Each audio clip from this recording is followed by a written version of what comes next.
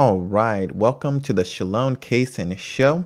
Today we're talking about Mary Lou Williams, who was an American jazz pianist, arranger, and composer. She wrote hundreds of compositions and arrangements and recorded more than 100 records. Williams wrote and arranged for Duke Ellington, Benny Goodman, and she was friend, mentor, and teacher to Thelonious Monk, Charlie Parker, Miles Davis, Tad Dameron, Bud Powell, and Dizzy Gillespie. And we're going to start with a sign of the cross. In the name of the Father, of the Son, and of the Holy Spirit. Amen. So on some of my other episodes, I forgot to start with a prayer, and that's not good, because it's always good to start with God and to end with God. So we're going to be doing the sign of the cross. All right, let's talk about her early years. The second of 11 children, Williams was born in Atlanta, Georgia, and grew up in the East Liberty neighborhood of Pittsburgh, Pennsylvania. A young musical prodigy, at the age of 3, she taught herself to play the piano. Wow, that's amazing. Mary Lou Williams played piano out of necessity at a very young age. Her white neighbors were throwing bricks into her house until Williams began playing the piano in their homes. That is a strange story. Okay. At the age of 6, so I got to comment on this real quick. We don't have to deal with stuff like this nowadays. At the time of this recording, which is 2020, these things just don't happen anymore. I'm not saying that there aren't any problems, but the vast majority of problems that Black people had to deal with have disappeared. There's still some lingering issues, but those issues are completely and totally livable, and they can be ironed out as time goes on. So some people like to complain and say, things haven't changed much. I mean, if you don't know your history, you just don't know what the truth is. White people are not throwing rocks into Black people's homes just because they're Black. That's just not something that happens anymore, and thank God for that. At the age of 6, she supported her 10 half-brothers and sisters by playing at parties. She began performing publicly at the age of 7 when she became known admiringly in Pittsburgh as the Little Piano Girl. She became a professional musician at the age of 15, citing Lovey Austin as her greatest influence. And Lovey Austin was an American Chicago band leader, session musician, composer, singer, and arranger during the 1920s. She married jazz saxophonist John Williams in November 1926. Let's talk about her career.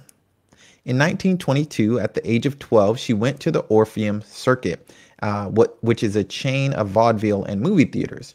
During the following year, she played with Duke Ellington, who was an American composer, pianist, and leader of a jazz orchestra, which he led from 1923 until his death. He had a career of over 6 decades. So she started playing with Duke Ellington and his early small band, the Washingtonians. One morning at 3 o'clock, she was playing with the McKinney Cotton Pickers at Harlem's Rhythm Club. Louis Armstrong entered the room and paused to listen to her. Williams shyly told what happened. Quote, "Louis picked me up and kissed me," unquote. So Louis Armstrong was an American trumpeter, composer, vocalist, and actor who was among the most influential figures in jazz. In 1927, Williams married saxophonist John Overton Williams. She met him at a performance in Cleveland where she was leading his group, the Syncopators, and moved with him to Memphis, Tennessee. He assembled a band in Memphis, which included Williams on piano. In 1929, 19-year-old Williams assumed leadership of the Memphis band when her husband accepted an invitation to join Andy Kirk's band, and Andy Kirk was another jazz saxophonist and tubist who led the 12 Clouds of Joy. She went to join him in Oklahoma City. Williams joined her husband in Oklahoma City but did not play with the band. The group, Andy Kirk's 12 Clouds of Joy, moved to Tulsa, Oklahoma, where Williams, when she wasn't working as a musician, was employed transporting bodies for an undertaker. Now, that's a strange job right there. When the Clouds of Joy accepted a long-standing engagement in Kansas City, Missouri, Williams joined her husband and began sitting in with the band, as well as serving as its arranger and composer. She provided Kirk with such songs as Froggy Bottom, Walkin' and Swinging, Little Joe from Chicago, Roll 'em, and Mary's Ideas. So if you have a chance, check out some of these songs. She arranged and composed great music, and she played a lot of great music herself. Williams was the arranger and pianist for recordings in Kansas City in 1929, Chicago in 1930, and New York City in 1931. 1930 as well. During a trip to Chicago, she recorded Drag 'Em and Nightlife as piano solos. She used the name Mary Lou as the suggestion of Jack Kapp at Brunswick Records, and Jack Kapp was a record company executive with Brunswick Records who founded the American Decca Records in 1934. The record sold briskly, raising Williams to national prominence. Soon after the recording session, she became Kirk's permanent second pianist, playing solo gigs and working as a freelance arranger for Earl Hines, who was known as Earl Father Hines. He was a jazz pianist and bandleader. She made arrangements for Benny Goodman, who was a jazz clarinetist, and she also wrote songs for Tommy Dorsey, who was a trombonist and conductor. In 1937, she produced In the Groove, a collaboration with Dick Wilson, and Benny Goodman asked her to write a blues song for his band. The result was Roll 'Em, a boogie-woogie piece based on the blues, which followed her successful Camel Hop, named for the Goodman's radio show sponsor, Camel Cigarettes.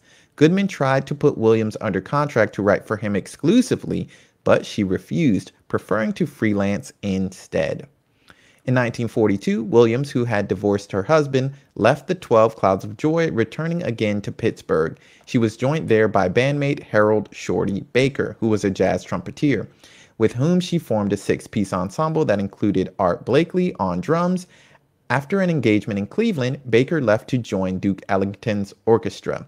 Williams joined the band in New York City, then traveled to Baltimore, where she and Baker were married. She traveled with Ellington and arranged several tunes for him, including Trumpet No End in 1946, her version of Blue Skies by Irving Berlin. She also sold Ellington on performing Walkin' and Swingin'. Within a year, she had left Baker and the group and returned to New York. Williams accepted a job at the Cafe Society, which was a New York City nightclub open from 1938 to 1948. She started a weekly radio show called Mary Lou Williams Piano Workshop on WNEW and began mentoring and collaborating with younger bebop musicians such as Dizzy Gillespie and Thelonious Monk. And Dizzy Gillespie was an American jazz trumpeter, bandleader, composer, educator, and singer. And Thelonious Monk was a jazz pianist and composer. In 1945, she composed a bebop hit, In the Land of Oobla-Dee, for Gillespie. During this period, Monk and the kids would come to my apartment. This is something she said, quote, "During this period, Monk and the kids would come to my apartment every morning around 4 or pick me up at the cafe after I'd finished my last show, and we'd play and swap ideas until noon or later," unquote. Williams recalled in Melody Maker, which was a British weekly music magazine. In 1945, she composed the classical-influenced Zodiac Suite, in which each of the 12 parts corresponded to a sign of the zodiac and were accordingly dedicated to several of her musical colleagues, including Billie Holiday and Art Tatum. She recorded the suite with Jack Parker and Al Lewis and performed it December 31st of 1945 at Town Hall in New York City with an orchestra and tenor saxophonist Ben Webster. In 1952, Williams accepted an offer to perform in England and ended up staying in Europe for 2 years. By this time, music had taken over her life, and not in a good way. Williams was mentally and physically drained. When she returned to the United States, she took a hiatus from performing, converting in 1954 to Catholicism. This 3-year hiatus began when she suddenly backed away from the piano during a performance in Paris in 1954. Her energies were devoted mainly to the Bel Canto Foundation, an effort she initiated to help addicted musicians return to performing. In addition to spending several hours in Mass, Williams used her savings as well as help from friends to turn her apartment in Hamilton Heights into a halfway house for the poor, as well as musicians who were grappling with addiction. She also made money over a longer period of time for the halfway house by way of a thrift store in Harlem. So this is pretty interesting. So she basically gave up music in 1954, devoted her life to God and to the Catholic Church, and decided to help musicians who had become addicts, because with a lot of the performing and things, they need to be always on and always ready. and they a lot of times use drugs. You've seen this story. A lot of these musicians' stories, they don't have to, but they end up using drugs because that keeps them at what they feel is their best capacity for performing in front of people all the time. But of course, it's a lie. It's not good for you. You can be a musician without doing any drugs at all. You can be on top of the world with just, with just your mind, really. So, you have to be able to become comfortable with yourself and find some means of elevating yourself that is not going to utilize outward materials like drugs or anything like that. Me personally, I go to prayer. I love God. I'm Catholic myself, which is why I find this particular biography of Mary Lou Williams very interesting. I never knew that she was a Catholic, but I go to the church and I go to God in prayer to get my extra energy. I don't really need drugs or anything like that. So she also made, we're talking about the thrift store. So her hiatus may have been triggered by the death of her longtime friend and student, Charlie Parker, who was nicknamed Bird and Yardbird. He was an American jazz saxophonist and composer, and he died in 1955. He struggled with addiction for the majority of his life. Father John Crowley and Father Anthony, who were priests, aided in persuading Williams to go back to playing music. They told her that she could continue to serve God and the Catholic Church by utilizing her exceptional gift of creating music. Moreover, Dizzy Gillespie convinced her to return to playing, which she did at the 1957 Newport Jazz Festival with Dizzy's band. Father Peter O'Brien, a Catholic priest, became her close friend and manager in the 1960s. They found new venues for jazz performance at a time when no more than 2 clubs in Manhattan offered jazz full-time. In addition to club work, she played colleges, formed her own record label and publishing companies, founded the Pittsburgh Jazz Festival, and made television appearances. Throughout the 1960s, her composing concentrated on sacred music, hymns, and masses. One of the masses, Music for Peace, was choreographed by Alvin Ailey, who is an African-American dancer, director, choreographer, and activist who founded the Alvin Ailey American Dance Theater. And it was performed by the Alvin Ailey Dance Theater as Mary Lou's Mass in 1971. About the work, Ailey commented, quote, "If there can be a Bernstein Mass, a Mozart Mass, a Bach Mass, why can't there be Mary Lou's Mass?" And I don't see anything wrong with that. In the Catholic Church, we have 2 forms of liturgy. In the Roman Rite right now, we have an ordinary ordinary form of the liturgy, which is in the vernacular usually. So in America, that's in English. And we have an extraordinary form, which is in Latin. The extraordinary form is locked in the way that it is celebrated. You can only celebrate it exactly the way it's written. In the ordinary form, there's a lot more leeway to do kind of different things. So I really don't see any problem with Mary Lou composing her Mass as long as it was reverent and it was, beautiful for God and not for like her own, pumping up her own ego or anything like that. And from her life, I can see that she really wrote this music for God and not for herself. So, I'd like to hear, this Mass is probably online. I'm probably going to listen to it after this episode. So if you get a chance, please listen to some of her music if you like jazz. Okay, Williams performed the revision of Mary Lou's Mass, her most acclaimed work, on the Dick Cavett Show in 1971. And Dick Cavett was the title of several talk shows hosted by Dick Cavett on various television networks. Okay, following her hiatus, her first piece was a Mass that she wrote and performed, was named Black Christ of the Andes in 1963, a hymn in honor of the Peruvian saint, Saint Martin de Porres, who was a Peruvian lay brother of the Dominican order, and he was beatified in 1837, and he became a saint in 1962. He is the patron saint of mixed race people. 2 short works, Anima Christi and Praise the Lord, those are just 3 of the songs that she composed for masses. Williams put much effort into working with youth choirs to perform her works, including Mary Lou's Mass at St. Patrick's Cathedral in New York City in April of 1975 before a gathering of over 3,000. Wow, that's pretty amazing. It marked the first time a jazz musician had played at the church. She set up a charitable organization and opened thrift stores in Harlem, directing the proceeds along with 10% of her own earnings to musicians in need. As a 1964 Time article explained, Mary Lou thinks of herself as a soul player, a way of saying that she never strays far from melody and the blues, but deals sparingly in gospel harmony and rhythm. Quote, I am praying through my fingers when I play, quote, she says, quote, I get that good soul sound and I try to touch people's spirits. She performed at the Monterey Jazz Festival in 1965 with the Jazz Festival Group. So this is pretty interesting, and a lot of people kind of wonder what they can do for God, how they can promote the church more. This is one thing I'm doing, which people wouldn't think. It's like, oh, what? You're just reading biographies off of Wikipedia. That's not promoting God. Well, yeah, I read, especially people who are Christians and who did great things for Christianity. And somebody who maybe is not Christian might find it and find something interesting. Maybe somebody who listens to jazz knows who Mary Lou Williams is, but has no idea that she was Catholic. So what Mary Lou Williams did was she played piano for God. And I know some people, my sister's one of them, who plays the piano for God. There's lots of things you could do. You could play guitar for God. You could sing for God.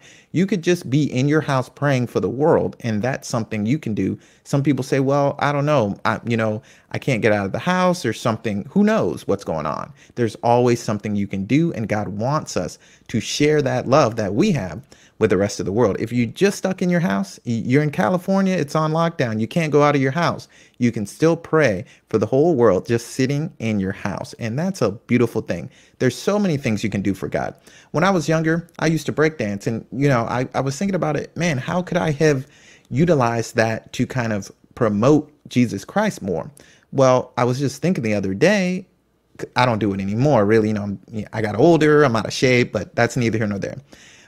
But for example, somebody could wear a shirt that says, I love Jesus. And if they're breakdancing and they win a shirt or a hat that says that, then people are going to be looking like, who is this guy? Or they name yourself after a saint or something. So you could be B-Boy St. Francis or something. B-Boy St. Peter, who knows? And you have a shirt with the saint on it or something that says, I love Jesus, or a big crucifix. That would be so awesome, man. And you're promoting God through your actions. You don't even have to say anything, just by your actions, just by being good at something. I don't want to get too much into the weeds here, but I did want to make the point that it's beautiful what she says here. I am praying through my fingers when I play. That is a beautiful thing. Okay, let's move on.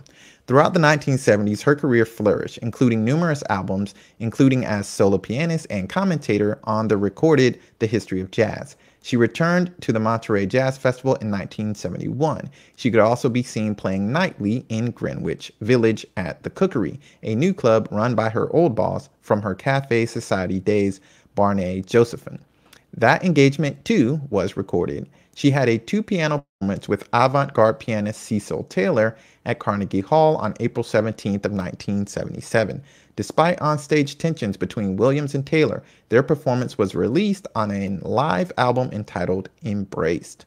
Williams instructed school children on jazz. She then accepted an appointment at Duke University as an artist in residence from 1977 to 1981, teaching the history of jazz with Father O'Brien and directing the Duke Jazz Ensemble. With a light teaching schedule, she also did many concert and festival appearances, conducted clinics with youth, and in 1978 performed at the White House for President Jimmy Carter and his guests. She participated in Benny Goodman's 40th anniversary Carnegie Hall concert in 1978. Let's talk about her later years, and then that'll be it. Her final recording, Solo Recital, Montreux Jazz Festival 1978, 3 years before her death, had a medley encompassing spirituals, ragtime, blues, and swing. Other highlights include Williams' reworking of Tea for Two, Honeysuckle Rose, and her two compositions, Little Joe from Chicago and What's Your Story, Morning Glory. Other tracks include Medley, The Lord is Heavy, Old Fashioned Blues, Over the Rainbow, Offertory Meditation, Concerto Alone at Montreux, and The Man I Love.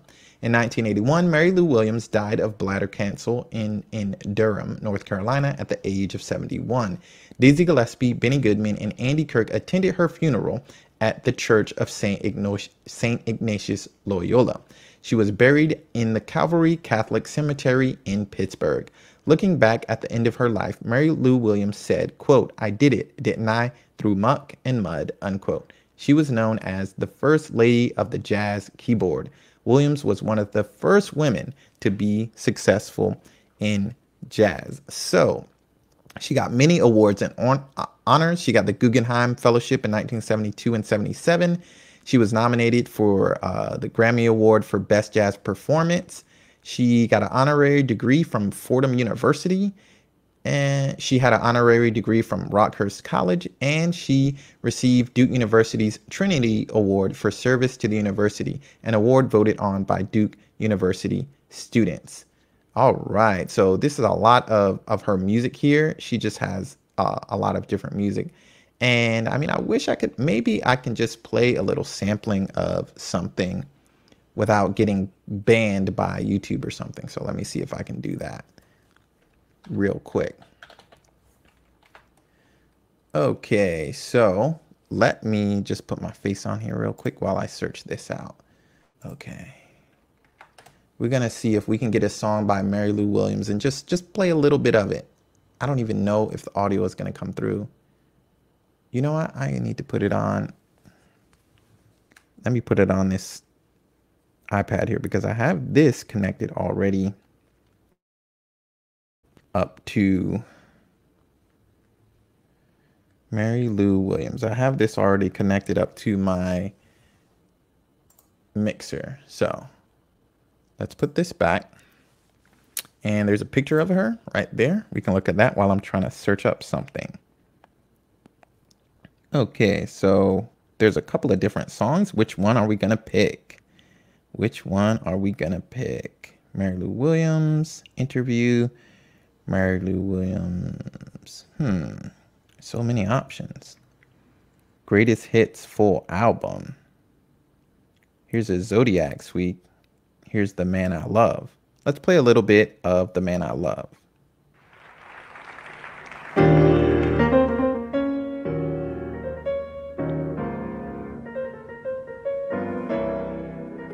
And this is The Man I Love by Mary Lou Williams.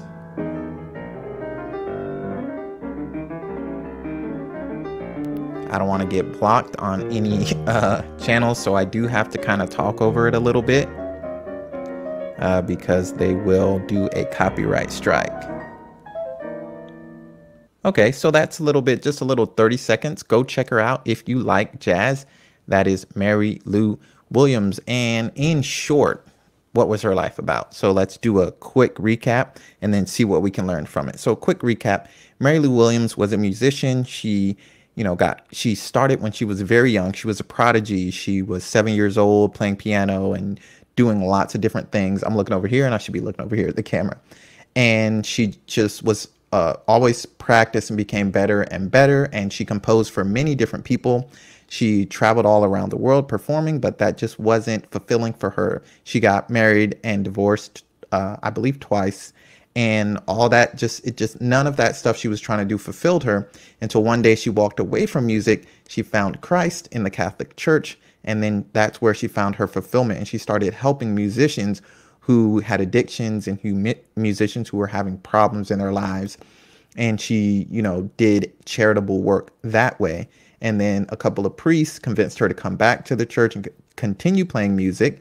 So she started writing music for church services and also continued writing jazz as well. So what can we learn from her life? Well, this one's a pretty straightforward story, right? It doesn't matter what you do in life. We're not going to get our complete fulfillment if we don't have Jesus Christ. If we don't have our blessed Lord Jesus Christ, we're not going to have a complete fulfillment in our lives. And that's one of the main issues that a lot of people have. They get money, they get cars, clothes, whatever, they get fame, but they're just not fully satisfied and they don't understand why. Because we were made to be happy with our blessed Lord in heaven. And we can't do that if we're not paying attention to him at all in this world. So, and some people, of course, I don't know who might be watching this biography or listening or whatever. But, there's a thing that I heard somewhere else And they were saying, okay, if you've never tried praying, or you've never tried this, you never tried that, just try. Just try praying this prayer that if you're not just that, if you say, Lord, I don't believe, but help me to believe. Basically, that's what you say. Lord, I don't believe, but help me to believe. That's a simple prayer. And if nothing happens, then nothing happens. And you know, you're right in whatever you're doing, whatever. But for me personally, I was not real looking at Christianity as always Buddhist and everything. And, you know, something miraculous happened to me. You can check that out with my autobiography, which is on my website, sdcason.com, in the About section. And it was just a total game changer for me. I was not believing at all, not worried about Jesus or anything like that. And it just totally changed my life around. Actually helped me with an addiction I was dealing with. So I understand how important the things that Mary Lou Williams was doing are. Helping people with addiction, that is a beautiful, beautiful thing. But what can we do?